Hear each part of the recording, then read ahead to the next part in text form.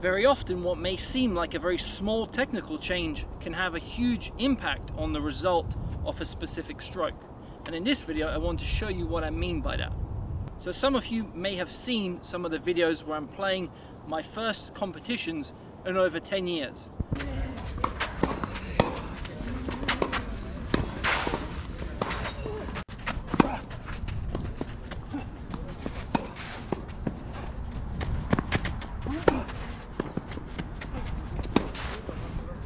And watching those matches back and studying what I was doing on the court, I saw that I was suffering from a bad case of open stance-itis on the forehand. And this is basically where I'm only using my open stance or the semi-open stance on the vast majority of my forehands.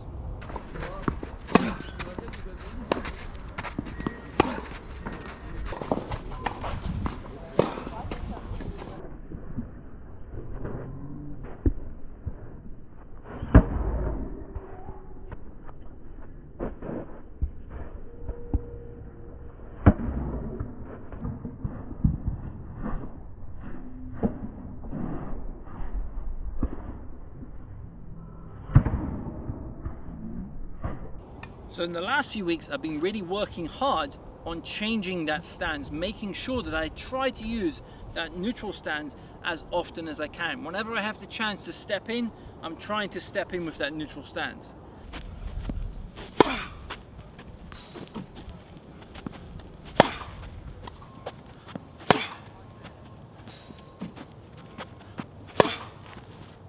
And I'm doing a lot of drills on the ball machine where I'm just working on that stance over and over again.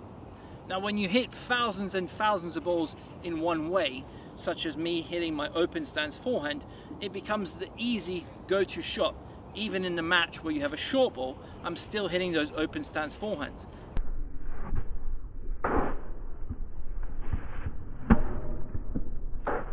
And that is actually costing me power and also that feeling of going through that shot and being more aggressive with my body. So I want to get rid of that. I want to feel like every short ball I have, I'm stepping in and I'm going into the shot with my body weight. And this is only possible by using that neutral stance.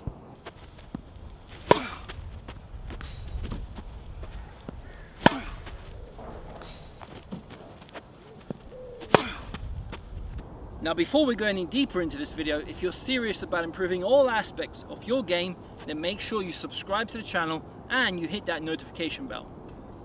Now going back to the open stance, it's great for when you're playing on a clay court and you're dealing with the ball slightly higher, or you want to produce that more aggressive topspin.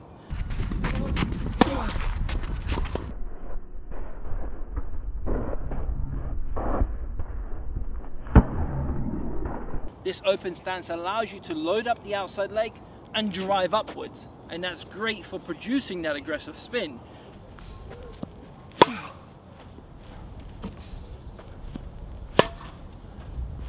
But it isn't so great for when you want to put your body weight into that shot. Now in order to actually put the body weight properly into the shot, that neutral stance becomes the go-to forehand. And this is where you get that side-on position, and as you hit the shot, you're going from the back leg, you're loading up on the back leg, and then you're going onto the front leg before uncoiling the hips. So from a side-on position it would look like this. Loading up on my right leg, stepping forward with my left leg, having the body weight transfer, and then allowing the hips to uncoil.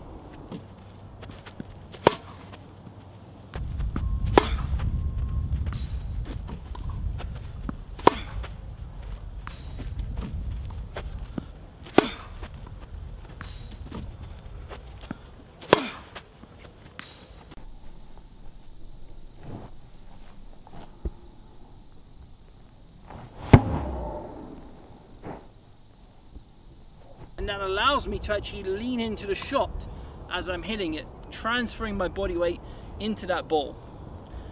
That makes the shot much heavier, much more aggressive, but it also changes the swing. So by having that neutral stance, I'm actually producing a much flatter shot. I'm hitting it much more in that linear fashion. I'm extending more towards my target as opposed to with the open stance where I'm going more upwards with my racket head.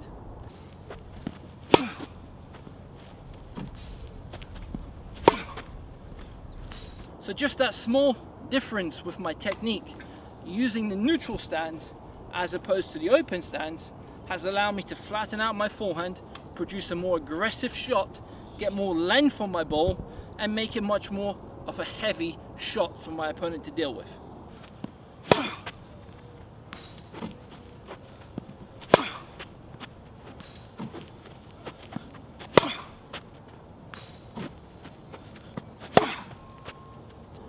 And as you can see, all of these outcomes have been achieved by me only focusing on one technical change, which was the neutral stance over the open stance. I wasn't consciously thinking about hitting the ball flatter. I wasn't thinking about extending my racket longer towards the target. I wasn't thinking about making my ball heavier. These were all byproducts of me simply thinking about stepping in and getting my body weight into that ball.